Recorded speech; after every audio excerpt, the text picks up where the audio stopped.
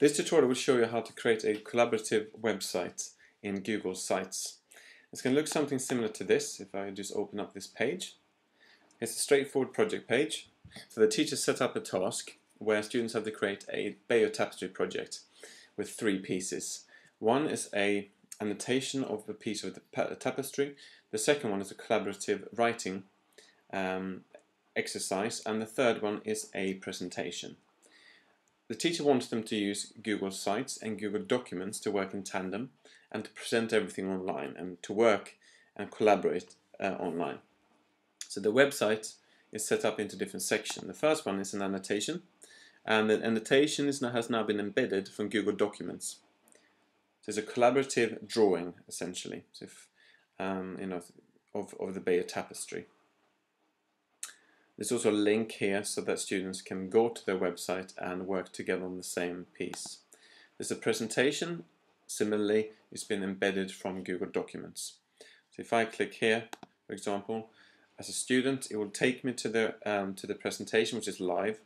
If I click Actions, I can then edit this if I have permission. So for example, if I share that with the rest of my class, they can go in and they can add their bits to the presentation, which is very handy for independent work and also, of course, for homework or after school clubs.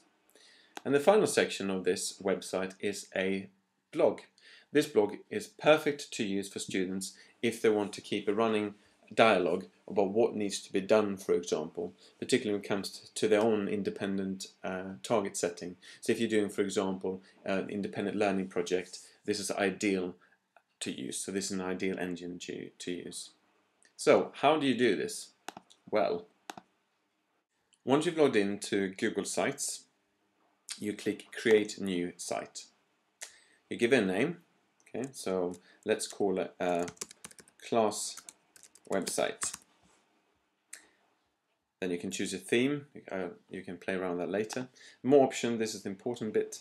You might want to give a category so it's easy to find. For example, history or something similar. Site description, you'll explain what it is. This is the important bit now. Collaborate with. You can either share with everyone in Norfolk under the same domain, so all schools in Norfolk, or you can specify who you'd like to share it with. Then click Create Site. This will only take a few seconds because there's nothing there as such. You add all the content. So on the left-hand side, you have the menus section, which is part of a bigger section called the sidebar. The sidebar will come into play in later tutorials. So everything you add to the menu is called a page. So we're going to create a page now. So if you remember in the Year 7 example, that had an annotation. So we're going to create that first. That's part of a web page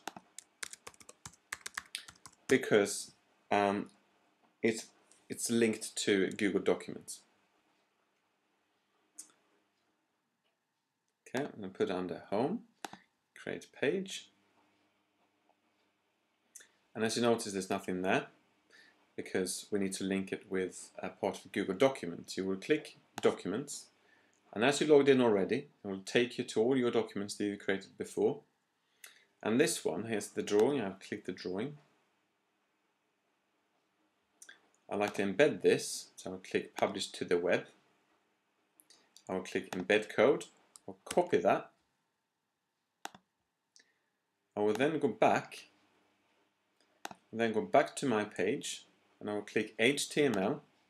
This is how straightforward it is. Once you've done it once, it will be it will be a doddle when you kind of work in between different websites. And click Update, and always make sure you click Save, because otherwise there won't be anything there. You probably notice that the drawing is rather large. Well, you can change that when you embed it. So click Save. Then you can also add a link here to go to the to Google Documents so they can share. So if we go back, I just wanted to show you a few times so you know what to do. The only thing I need to do here is to either begin to share and email. So you can email everybody within your group that you want to share, or you just simply copy this link, get rid of this. Under most normal circumstances, you probably wouldn't delete the page each time I exit from the page, but it's quicker to show you. So you need to edit this page, and of course you would click then Edit Page. So within this, we're going to put the link just underneath here. So I put Edit Drawing. I'll highlight that, scroll up, get to Link, and you can either link to within this page, or you can link to outside of the page, which we're doing now. I tend to tick Open this link in a new window, because it's very easy to exit and exit and exit for the different screens, and suddenly students have lost where they were, particularly for the younger ones. So that's where it is. You click Save. So now you created your first page. The second page that we had was very similar to this one. It was the presentation, and it's exactly the same procedure. You give a name, you select web page because it will be embedded, and then you will embed first of all, so people can just view the presentation if they like. So you get into Google Docs again, and under Share you have Publish Embed, very similar to the last one. You can choose how big you want it to be, and if you want it to start automatically and stuff. Okay, let's go back, and as we did before, get into HTML, click Update, and you notice there's already there. Click Save, and there you have it. So if students wish to collaborate on this, the only thing they need to do is to click Open Document. And if they're logged in, and if they're permission, they'll automatically be taken to the edit, to the administration panel of the presentation. So they can add their own slides and so on. The final thing that the Year 7 collaborative website had was a blog feature. So let's click Create Page again, and here we will add, you can call it comments, you can call it blog, you can call it chat, something similar. Click Announcements, that's basically the mini blog feature of Google Sites.